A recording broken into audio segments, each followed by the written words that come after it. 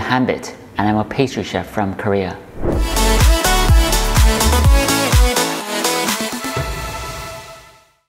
Hi everybody, it's Hanbit here. 안녕하세요, 조한빛입니다. In today's video, I'll show you how to make an amazing banana bread using my recipe. Banana bread is meant to be a very homey food, and that's why I'm dressed up in a regular apron rather than my professional chef wear. You don't need any fancy equipment or any fancy ingredients. You're going to use all the regular ingredients that you'll see in a normal kitchen. Everybody loves banana bread. It's great as a very rich, sweet breakfast, and it's also great to make for kids after school. The best thing about banana bread is that it's not only delicious, but it's so easy to make it. Have you clicked like and subscribe? Talking a bit more about banana bread, there are so many recipes out there. There's so many different types of banana bread and many different variations. The first type is banana bread without chocolate. And obviously the second type is banana bread with chocolate. And it's the first type of banana bread that I'm going to show you today. You might have seen from my carrot cake recipe, but personally, I love raisins, cinnamon, and nuts. So all those three are going to go into this first type of banana bread. Regarding the second type, which is banana bread with chocolate, you can add either chocolate chips or I've seen people adding covered chocolate. But the whole point is that you're pairing banana with chocolate. I'll upload a video in the future on this chocolate banana bread. Before we start making the batter, I need to prepare the pan. So I'm going to grease the pan with butter. By the way, the pan I'm using today is a mid-sized pan that you usually use for pound cakes. Just to tell you the dimensions, it is roughly 7 by 15 and the height is around 6 centimeters. I know that everyone uses different size pans, so either scale up or scale down my recipe by the same ratio to fit the size of your pan. Obviously, you will need to adjust the baking time and the temperature as well.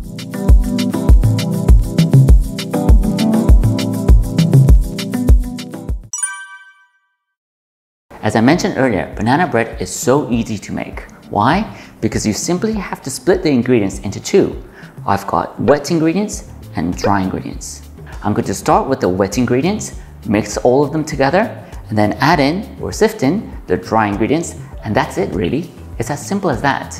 You really want ripe bananas that are sweet. And because you're adding in a lot of bananas, the sweetness of your bananas will affect the sweetness of your banana bread. And I've had students before telling me that the sweetness of their banana bread varied from time to time, and that was purely due to the sweetness of the bananas. If your banana isn't ripe enough, then you can either wait, or there are methods that you can use to speed up the process. I've written that down in the descriptions. Here we have eggs, and then sour cream. You can either replace the sour cream with yogurt, and that adds a bit of tang, which I like. Grapeseed oil and melted butter. I'll talk a bit about this. If you look at the recipes out there, some only use butter and some only use oil. Here, I've used a mix of the two. And the reason for that is that if you just use oil only, that's perfectly fine. And that's going to result in a banana bread that's a bit more moist. But as you know, butter has its own characteristics and it really adds that depth of flavor. So now you probably know what I'm going to say. Take my recipe, just try it as it is, and adjust the amounts of oil and melted butter according to your taste. Now, going over to the dry ingredients. I strongly recommend you use brown sugar. It not only adds its characteristic flavor, but it also adds moisture in this case. Here I have all-purpose flour, a bit of salt, baking soda, and a bit of cinnamon.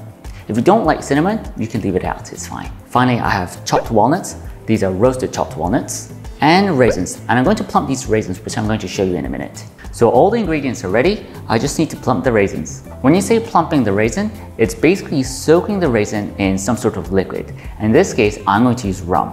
If you don't like rum or you can't use rum, then just using hot water is fine.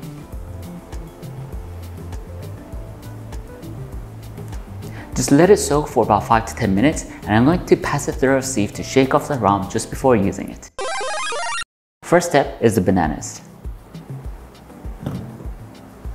From my experience, the best way and the easiest way to work with bananas is to use a fork.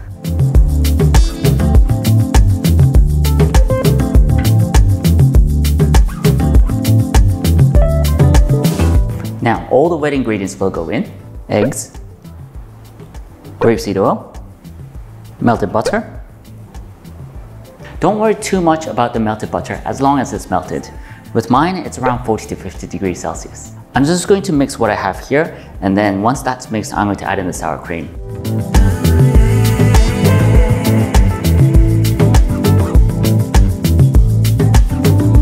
Sour cream goes in.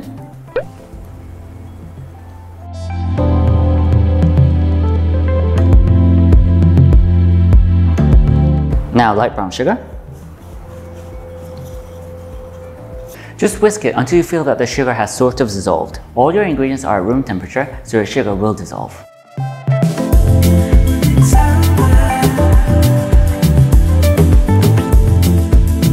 Now that's done, I'm going to add in the rest of the ingredients.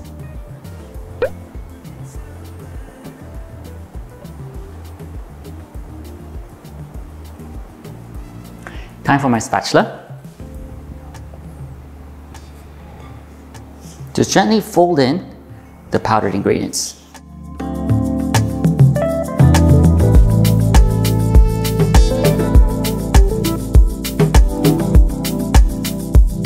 Right, time for my walnuts and raisins. Walnuts go in. These are my plumped raisins. I'm going to shake the rum off.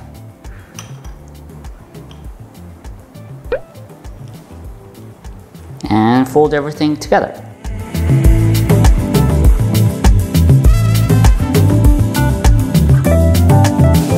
I don't see any dry ingredients, the batter is mixed well, so I'm going to pour it into my pan.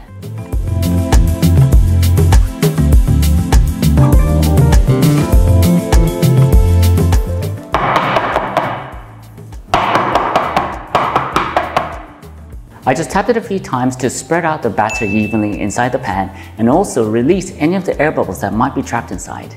So now, this is going to go into the preheated oven.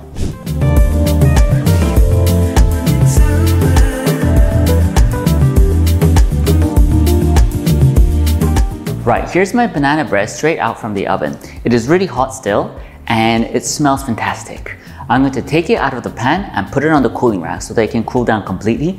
But before I do that, I'll show you a method of checking whether your banana bread is fully baked or not. Just get a rod like this, stick it inside the banana bread, and if it comes out clean without any wet batter, that means it's fully baked. And from that point onwards, baking further is a matter of personal preference. You might want a darker color, you might want a crispy crust, etc. As mentioned earlier, we all use different size pans, which means that you need to adjust your baking temperature or your baking time. My advice is stick to the same temperature to start with and then adjust the baking time. That's the easiest way to go about. So in this case, we will start at 160 degrees Celsius and I've baked for an hour today, but if you're baking a size that's much larger, you might bake for slightly longer than an hour.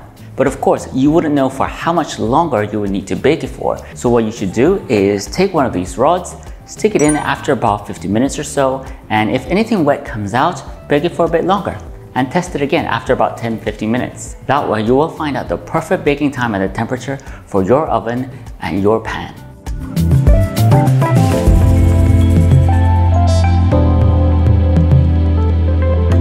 I'm going to let this cool down completely, and especially with banana bread, it takes a really long time to cool them down.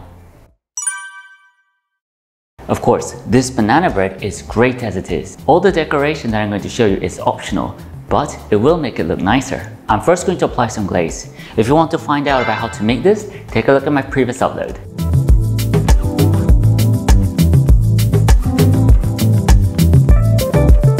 Now I'm going to sprinkle some sugar on top of sliced bananas and blowtorch it.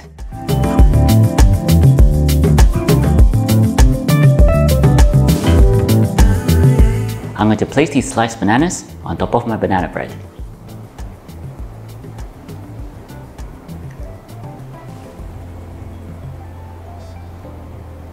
And finally, I'm going to add some green, which is going to bring my banana bread to life.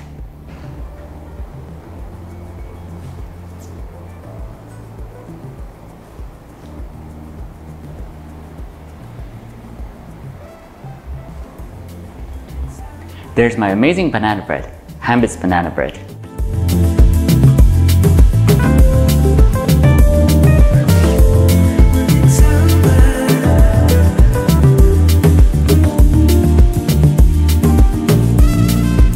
I've whipped some heavy cream with sugar here. Take a look at the descriptions for the recipe.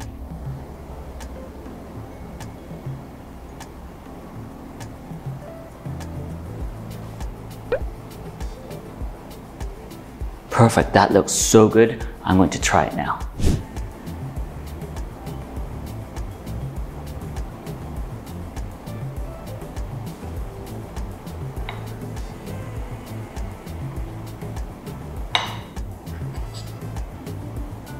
All right, look at this.